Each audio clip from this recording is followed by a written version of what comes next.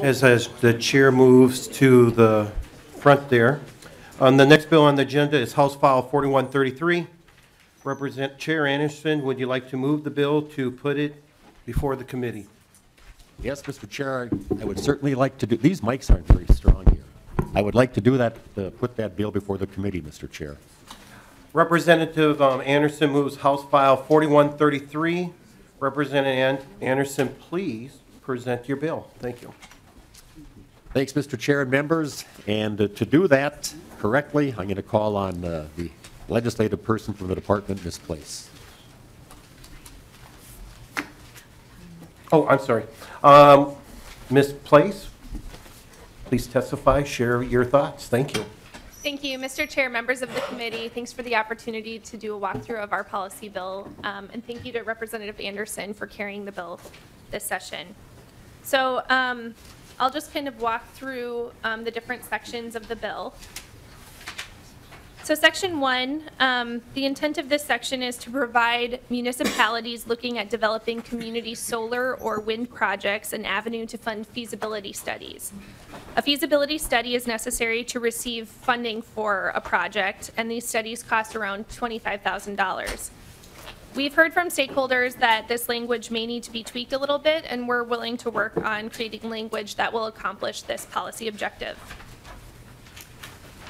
Section 2 of the bill is a semicolon, the addition of a semicolon, to align the state's commercial feed law with the federal definition of drug under our feed chapter. Sections 3 through 5 establish a new meat processing license category for custom exempt food handlers. The addition of a custom exempt food handler license would allow small operators who only process animals as custom exempt to be licensed using the correct regulations rather than trying to fit them into a category that does not accurately reflect their scope of operation. In this category of meat processing, the product is all labeled not for sale and is returned to the owner of the animal for personal use. This does not add or change a license fee. It simply creates another category using the same licensing fee structure to accommodate a different business model. For example, MDA staff frequently encounter situations where custom exempt operators believe that they can operate at a retail exempt operation because they have the retail license, but have not actually done the required plan review and don't meet the retail food requirements. Also, this helps new businesses that are only intending to conduct custom exempt operations at the outset, but intend to transition to retail later, as they can be issued this type of license more easily and with fewer requirements. Moving on to section 6 of the bill, which is on page 7, starting at 7.17. This section changes the egg statutes to expand the time that eggs can be held by retailers past the pack date. It allows grade A eggs to be held for 46 days past the pack date, which more appropriately reflects the length of time eggs can meet the grade A standards, rather than holding them to the same standard as grade AA eggs. This change creates consistency with other states' requirements. It is part of a broader effort by MDA to update requirements for egg manufacturing and sales and to write plain language statutes. Manufacturers would be able to operate under the standards that mimic federal standards, which reduces complexity in the regulatory system. Sections 7 through 9 are additions to the dairy chapter revisions that we made last session. In section 7, the milk storage requirements are reinserted, which include a waiver for the 72-hour time limit for milk pickups. This is especially critical for some of Minnesota's dairy farmers that may not be able to afford more frequent pickup times. Section 8 of the bill updates requirements for labeling of milk products to include the option of using addresses of distributors. This statute is critical for milk traceability, but this change allows for flexibility for milk plants on how they label their product. Section 9 reinserts the labeling requirements for aged raw milk cheese to include the label requirement that states cheese made with unpasteurized milk is aged for more than 60 days. Section 10 of the bill removes the word disease from the emergency powers of the department so that we're able to address emergencies that are broader in scope than disease. This is consistent with other agriculture statutes related to emergencies. Sections 11 through 9 deal with the advanced biofuel and renewable chemical production incentive. These changes are intended to better define what is eligible for a production incentive payment under this program, which was passed with the intent of encouraging commercial scale production of advanced biofuels, renewable chemicals, and thermal energy production from biomass. Section 11 and 12 define the term biomass and renewable chemical, and you will see these terms carried throughout the next provisions. In implementing this program, our staff noticed the definition of renewable chemical was unclear and could unintentionally result in payment for chemicals containing only a small fraction produced from renewable biomass. So sections 13 through 15 carry the new terms biomass into the appropriate areas of statute. Section 13 also defines what type of forest management plan is required, which is specified in the Sustainable Forest Incentive Act. Section 16 on lines 11.19 through 11.21 clarifies that only the percentage attributable to renewable chemicals in a blended product is eligible to receive payment. Section 17 is more clarifying language, as well as including the forest management plan language from the Sustainable Forest Incentive Act. These changes are necessary this session because the department is expecting claims for payment to be made in the coming year, and we want to ensure that the payments do reflect the intent of the program. We know that there are a couple other bills moving on this topic and want to work with all the stakeholders involved to make sure that the language is workable. Continuing on, Section 20 would allow for the use of livestock expansion loans to include purchase of an existing livestock farm. Currently, loans are only available to make improvements to an existing livestock operation. Section 22 through 21 are updates to the Beginning Farmer Tax Credit Program that was passed last session. Upon implementation of certifying beginning farmers for the new tax credit, changes were identified by our staff administering the program. Section 21 removes the restriction that does not allow this tax credit to be used by family members or spouses. This was actually a policy choice made by the department that those who want to stay in rural areas and farm should be incentivized to do so. This section also removes the requirement of submitting a profit potential statement.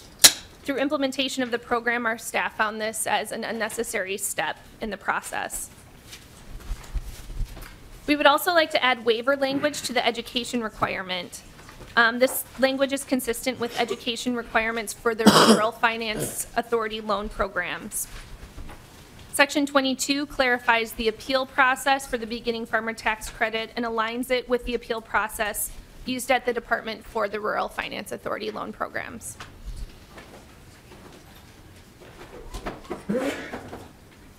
Section 23 to the end of the bill are changes to the Rural Finance Authority programs. Section 23 through 24 are changes to the Disaster Recovery Loan Program and would allow for the use of the program under market disaster or economic emergencies, and wouldn't limit the use of the program to a natural disaster or a state declared emergency.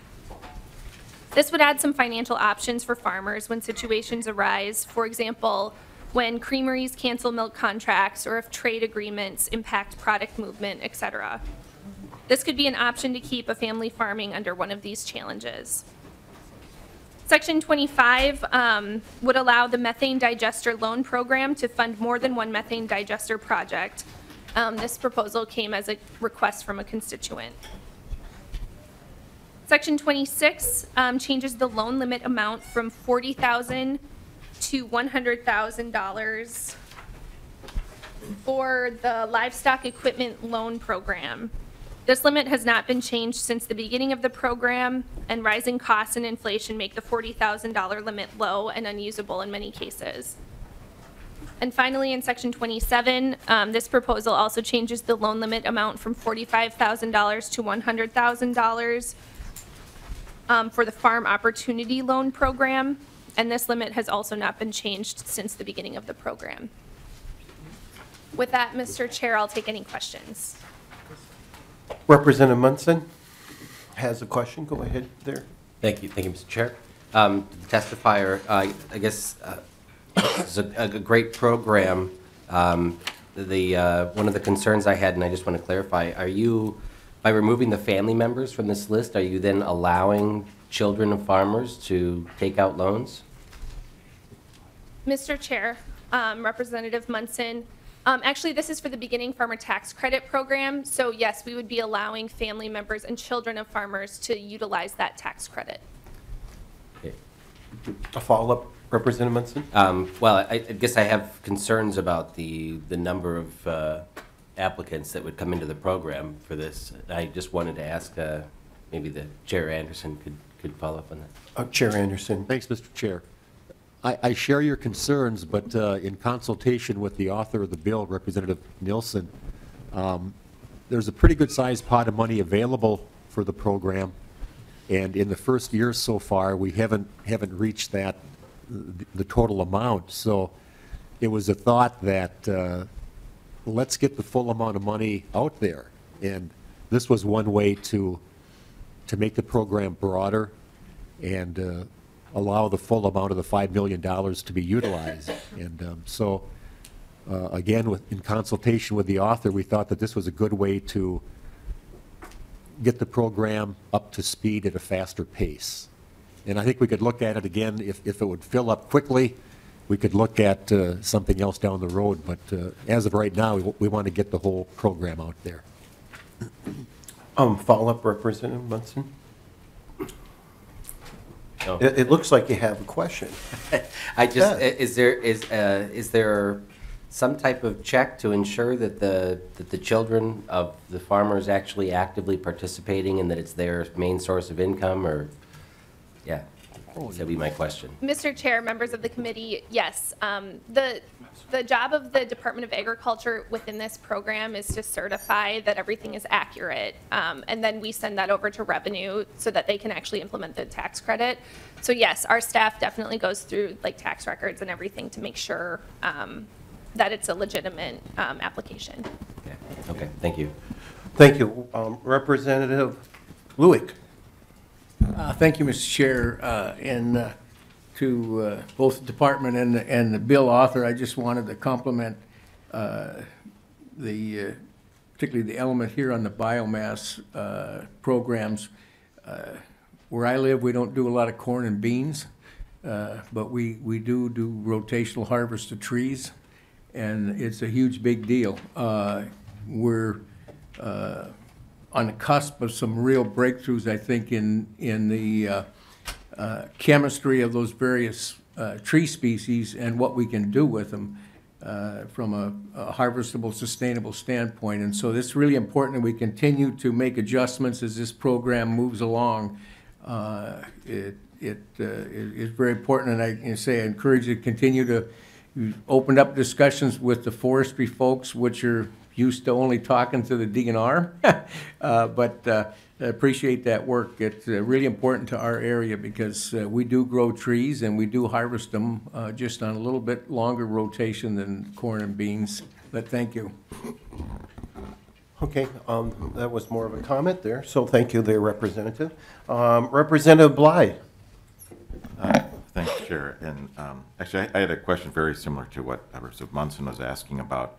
I've worked on this bill a little bit, and I heard from both sides on that issue of the family members. And I can definitely see there are some situations where it'd be good, and some situations where it might be abused. And you give some reassurance, but are there other checks and balances that could make sure that it isn't being abused, and that although we want to get the money out there, we don't want to have it spent down so fast that it doesn't reach a wide group of people who are who need it. So I just want a little more clarification. I understand that there's good arguments for and concerns too.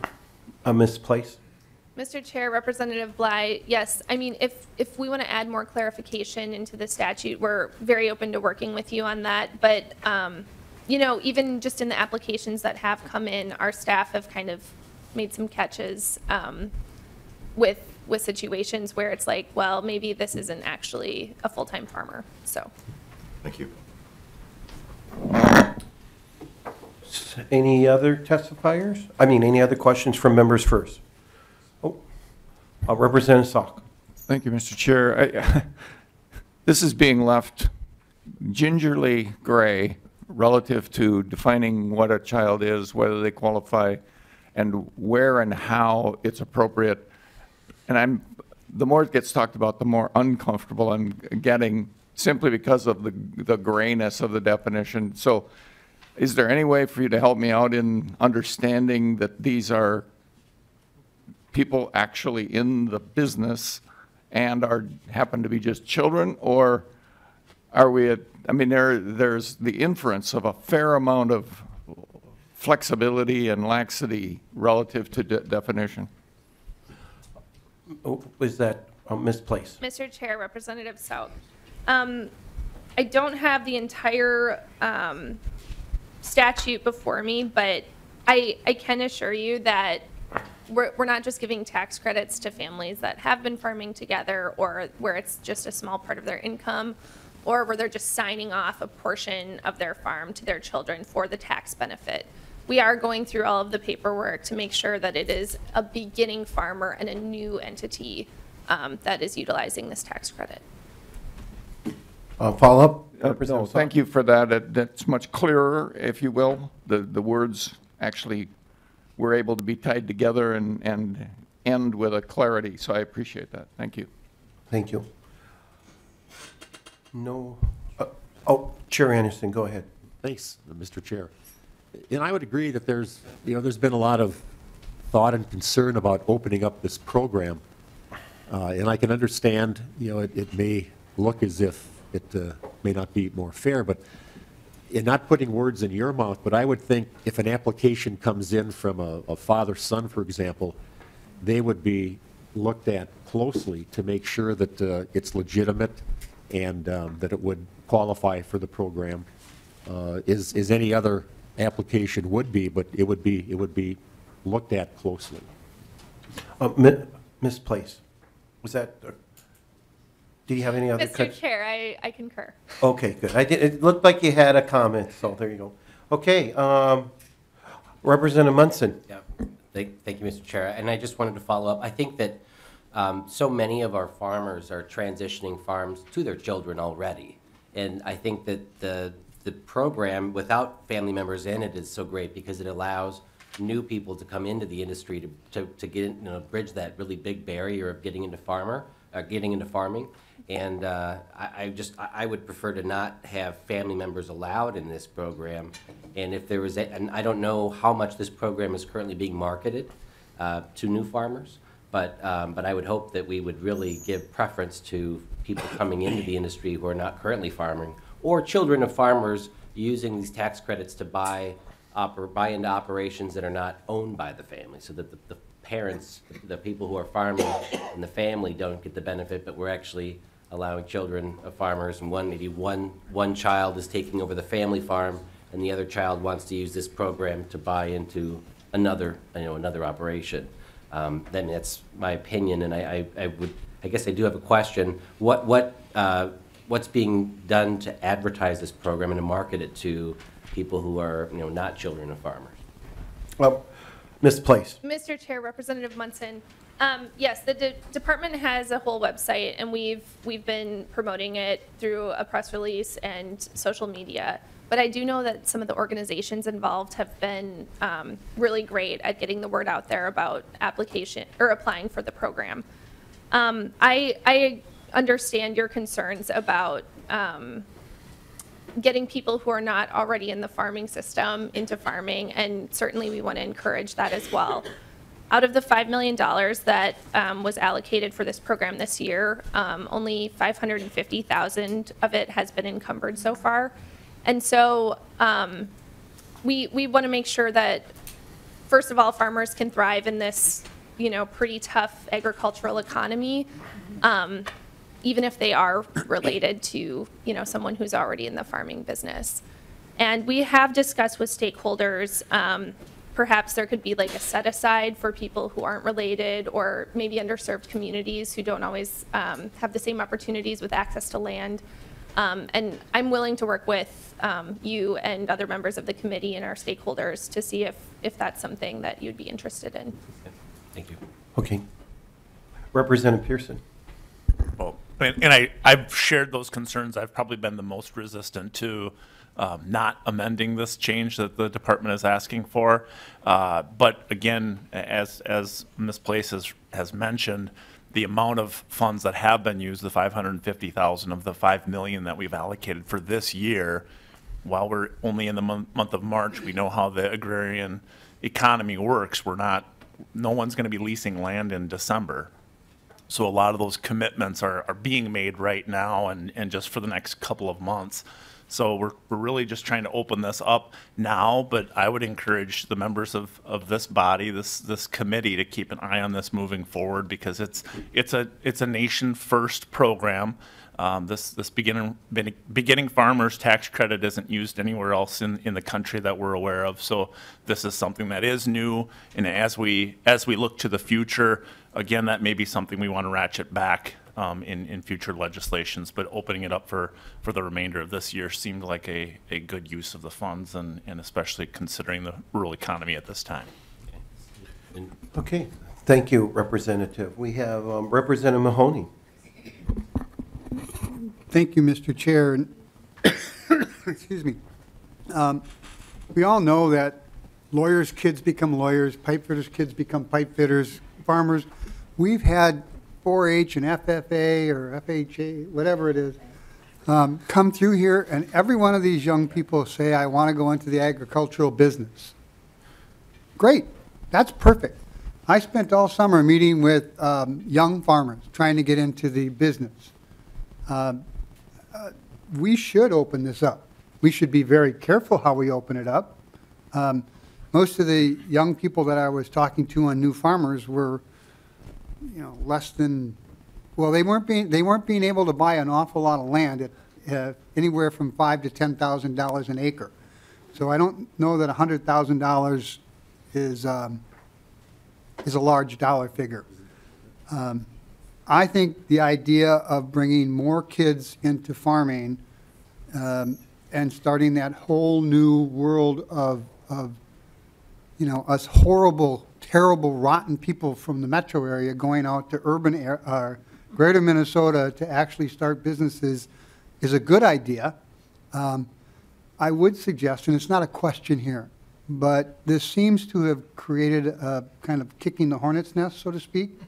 It might be, if I can give some advice to the chair, is to have the department come in and explain the program, what it takes to go through with the application, how they check, how they double check. I mean, I look at it from the economic development piece and how we have fostered the not helping a small business, I don't want to call it cheating, but skirting the rules and regulations.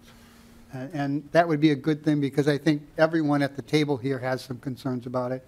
So, Mr. Chair, I would suggest that you find time on our schedule, even if it's after deadlines, I hope, for the department to come in and give us all some comfort in this. Because I don't think $100,000, a tax credit, although it is a large amount of money for everyone in the state, it's not a large amount of money for people to get started in a farm. Representative Anderson. Chair Anderson, excuse me. Thanks, Mr. Chair. And Representative, I didn't know where you were going to go when you started talking, but I really appreciate your common sense approach and your ability to look at a wider. And I think the limit on this program is 50,000, if I'm not mistaken. So it's, relatively speaking, not a large amount in terms of the overall amount it takes to get into agriculture. But yes, that's an excellent idea.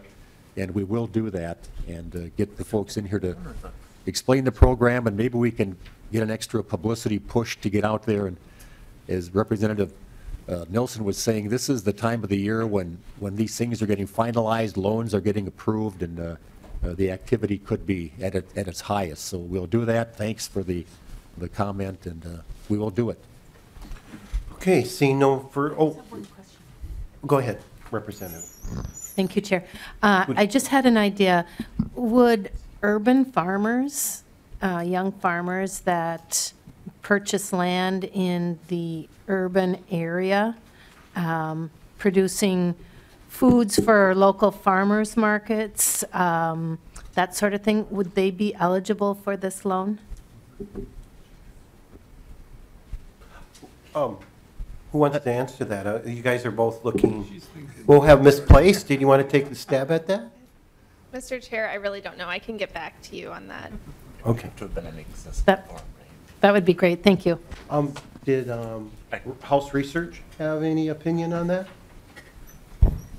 Mr. Chair, the author of the provision last year might have a comment too, but I don't, we're talking about the tax credit at the moment, right?